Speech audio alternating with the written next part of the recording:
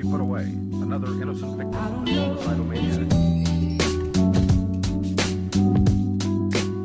What's going on, guys? It's KingTutsPro back with another Photoshop / Final Cut Pro 10 tutorial. In today's tutorial, I'm going to show you guys how to do the really cool, famous Dude Perfect outro. And if you guys haven't seen their outro, it's actually really cool and really unique. So I'm going to show you guys that right now. So this is their outro right here. I'm going to mute it. So they have their outro right there. It zooms up a little bit. I'm not going to show you how to do that, guys, but I'm pretty sure you guys can find a way to do that. But I'm just going to show you guys how to do this layout in Photoshop with this really cool glowing blue light around this subscribe button. And if I go and keep playing it, you're going to have some other links here as they describe and they point around the video, which is really cool. And they point over here and then it takes them to the merge. And it also glows with a video that you can also click on. And I'll show you guys how to do that as well. I'm just going to show you how to do the layout and stuff in Photoshop, but you guys can later do whatever you guys want, add your video, your photos, and stuff like that. But before I begin with the actual tutorial, this video is sponsored by VideoBlocks. To get started with your 7 days of VideoBlocks for free, be sure to visit the link videoblocks.com/YouTube or go to the description down below where you can sign up as well and go to the same link. You guys have access to 3 million videos that are royalty free, of course, which is really cool. You can also get effects and backgrounds if you would like. So check them out, link in the description along with everything else that I'm going to be showing you guys in this tutorial right now. Hey guys, so what you want to go ahead and do from here is you're going to have, or you're going to go ahead and create a document. It should be 1920 by 1080 or 1280 by 720. Usually you want to go for the same resolution as your video. So we have the background here. Currently it's not a transparent layer. So I'm going to press Control or Command C to go ahead and paste the actual layer I have. So we can go ahead and just delete. Whoops, we're going to go ahead and shrink this down. And I'm going to shrink this down and use a different color first of all. So I'm going to go ahead and use that. I'm just going to use that as a reference. Maybe black. So I know what we're doing. And I'm going to drag this into the corner. And I'm going to make this bigger. So I want it to be around a little like 1/4 or 1/3 of the video or the document size. So something like that. So I think this would be good. So I'm going to click on the check mark. So we have this to work with now, right? So I'm going to create on a new layer. And in the new layer, what I'm going to do is I'm going to go ahead and fill the background with a color. So I'm going to go on to the color overlay. I already have this set as the background color. I think they chose like a darkish, lightish gray or black. And the hex code is 121111. And I'm going to click on OK. And from here, I'm going to add a pattern. So go to Pattern Overlay.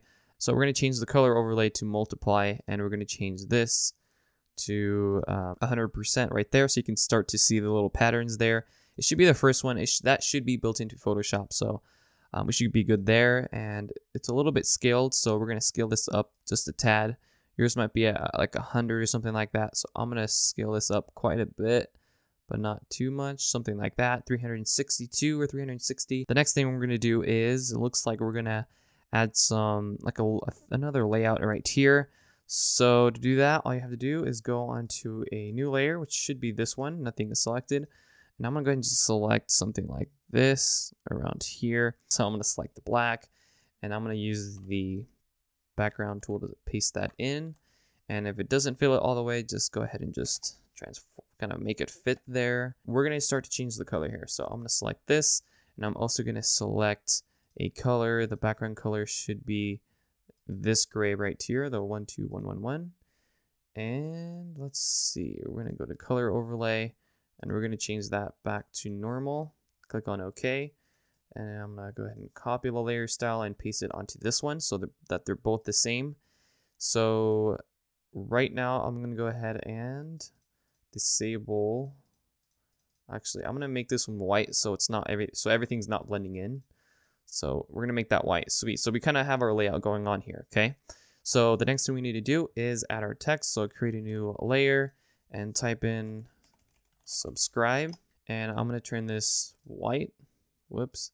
I'm going to turn that white. If I'm going a little bit fast, just go back and pause into the video. I just don't want to take too long. It should be pretty straightforward. So I'm going to go ahead and make this bigger by pressing Command Shift and just scaling this up. Not too big because theirs is not that big as well. So I'm going to move this down here and it looks like it's touching that. And then from here, I'm just going to make this a little bit bigger as it goes off the screen, as you can see here, as well as the S. So I'm going to do that as well. And once we're there, I'm going to move this up. Sweet. So once we're done with that, we're going to go ahead and add a drop shadow. So double click on the text to bring up the layer style, go into the drop shadow. The drop shadow, everything is kept the way it is for now. And I'll tell you guys that in a little bit.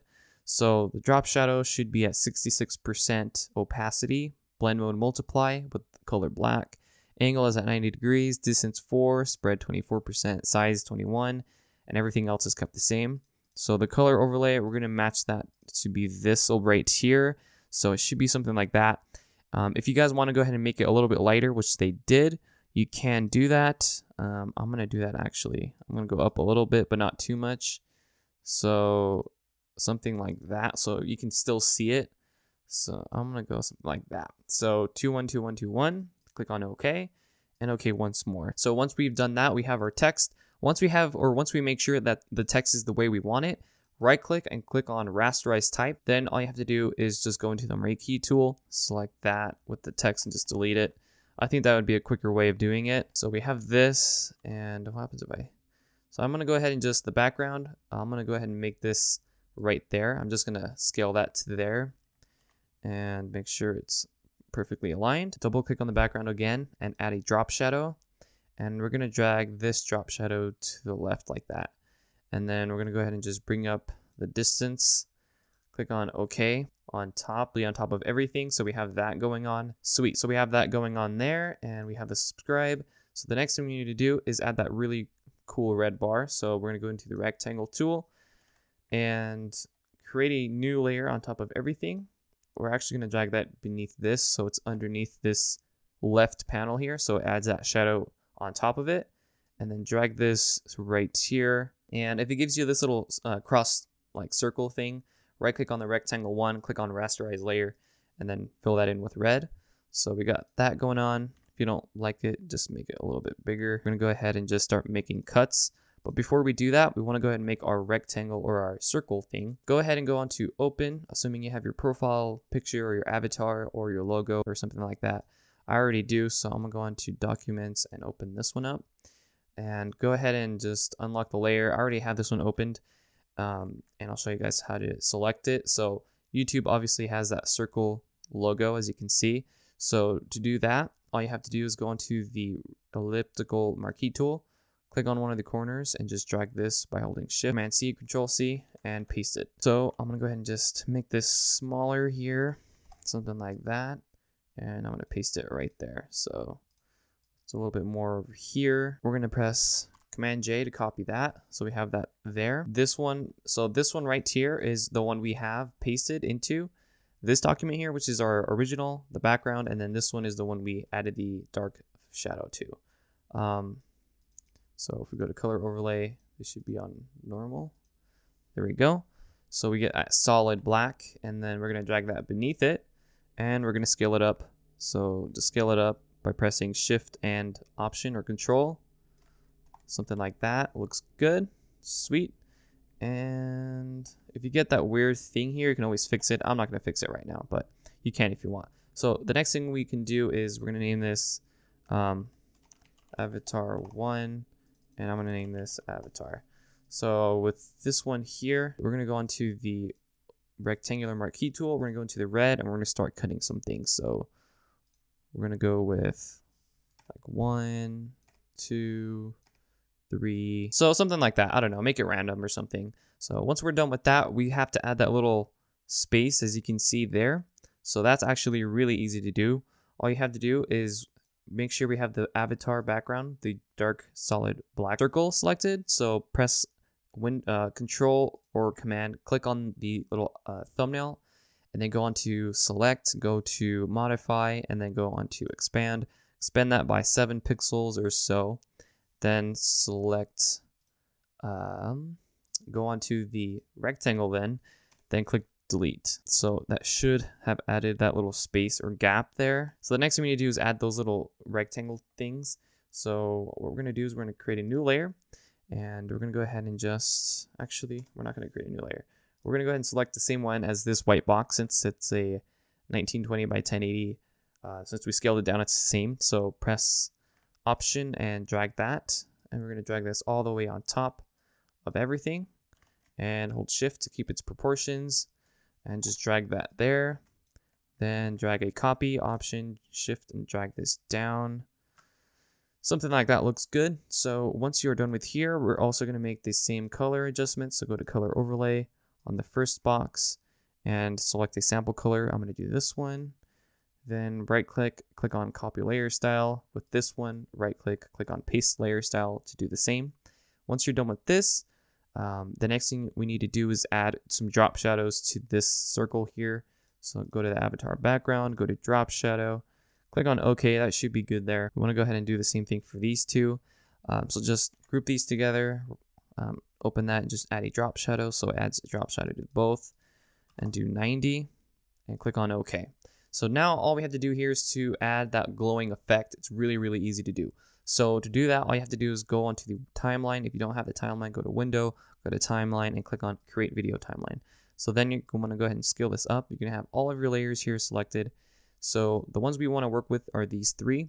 You don't have to have three. You can do one or two or whatever. So we have this one right here. It should be the solid black circle. In your timeline, it's going to turn kind of white. So go ahead and select that. Open this square or rectangle by clicking this arrow. Go on to Style, and you're going to have like every 10 frames, so which equals to 5 seconds. So once you're done, click on the stopwatch icon and add your first keyframe. The first one right now is set to nothing. So go to 10 frames, add another keyframe by clicking this little diamond looking thing or shape. Then go back and open up the layer style. Go to I believe it's color overlay. Click on this and sample a color of your avatar or something, or just go for a cyan blue. Then from there, you want to go ahead and add a outer glow. The outer glow should be the same color as the color overlay. And then once you're done with that, just go ahead and just make these values. The size should be 18, and everything should just be like this, okay? So make it really soft, not too strong or anything. So click on OK. So now if I go ahead and just push play, you're going to see how it glows like this. So then we're going to add 2 more frames. So it blinks twice from the video. So it goes so it goes from 0 to blue, and then it's going to go back to 0. So add another keyframe. Go back in here, disable the outer glow, and go and sample the same color as it was before. So do the same thing for this one. Add another keyframe. Go to Avatar, and then go to the color overlay. I know there's an easier way to do this, but trust me, there's ways of doing things in Photoshop. So everything like that, add the same outer glow. Everything should be saved. And so now if we could push play, it goes like that. And then the last thing we need to do is add it again, except this time we're going to get rid of them and go back to how it was before. So now if I go ahead and push play and have it kind of render out, you're going to see how it looks. So it goes like that. Sweet. Go skip 10 frames. Then you're going to start on the next one. When you are finished, all you have to do is kind of get rid of the background if you want.